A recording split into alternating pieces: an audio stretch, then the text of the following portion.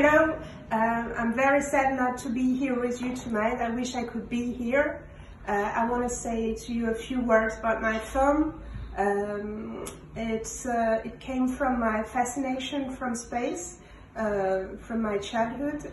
I knew nothing about it, but it was a poetical attraction, and I decided to investigate that world.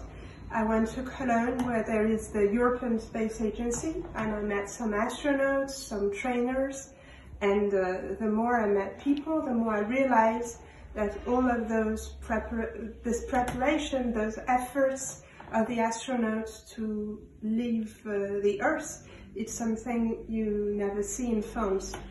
And because in films, usually it's 5 minutes on Earth, and shit happens in space. But in real life, shit happens on Earth. And most of the time, astronauts stay on Earth and don't leave. And then I wanted to investigate something I know very well, which is the relationship between a mother and a daughter. And it's something I know because, of course, I'm a daughter, and I have a daughter of the age of the film, and she's 10 now. And so yes, that was Proxima. There's two things, and so I wish you a very good screening, and I won't be there after for the Q&A, but I will answer again a few questions. Alice, could you explain the audience the choice of Eva Green for the part? Okay, Eva Green. I have always been fascinated by her. I think she's a kind of space person in a way. She says herself that she comes from another planet. And also I think it's not a coincidence that she has been in so many Tim Burton's movies.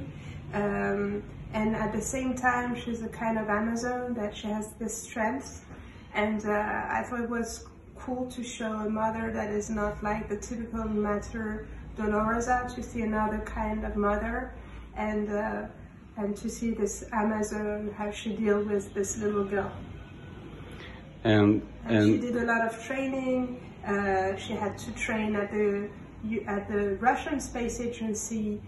She had to train with real astronauts, and also she had to learn to speak different languages, to speak English with a French accent, which was very difficult for her. And also she did a lot of rehearsals with a little girl, because she's not a mother herself. But I thought it was great for the part, because she was trying to be this perfect mother, trying to have the perfect gestures, and I could really relate to that feeling of not being right.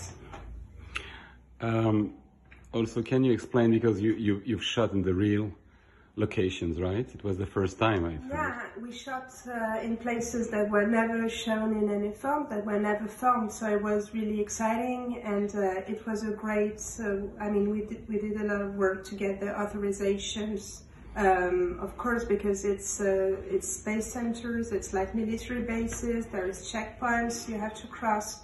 Also, we went to Kazakhstan to shoot the launch you see in the film is a real launch we have shot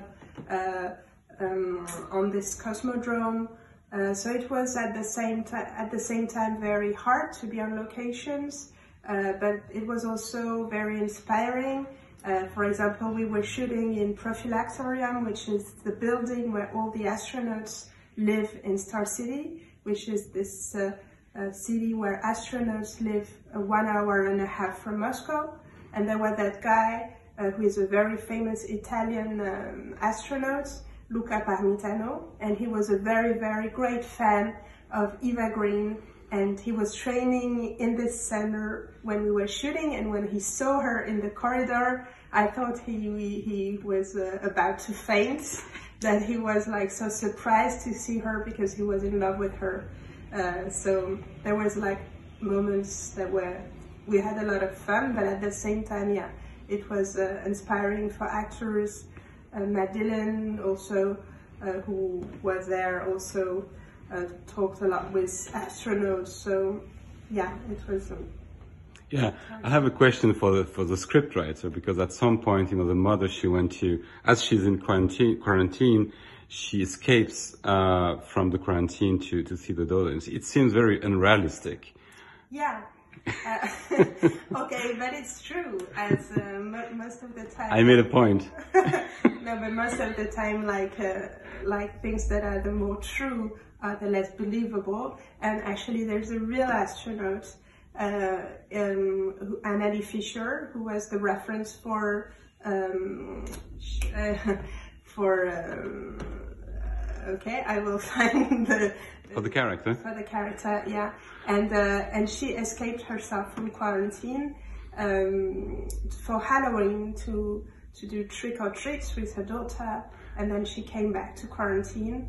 So quarantine, you have to know what it is. I mean, it's not a prison.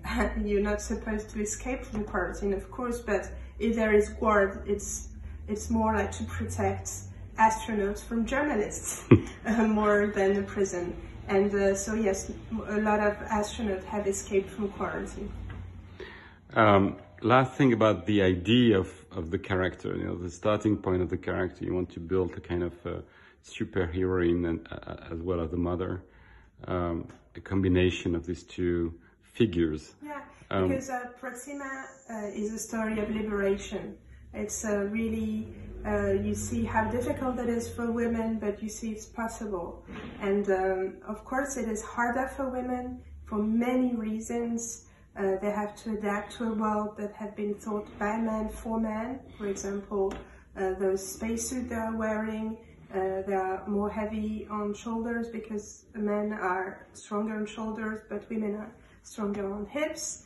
They have also, yes, to do things, to prove they are capable to do the same task of men and a little more to prove they're credible in that kind of job. So, but what I wanted to show was a super heroine that is also a mother, because in films usually you see those heroines have no children, but in real life women are heroines and they have children. I think script writers don't want to, it's difficult to have children that divert them from their missions, but that's what we do. And so I think it was interesting to show this unshown part of the story that wasn't told. Thank you very much. Thank you, and have a good evening.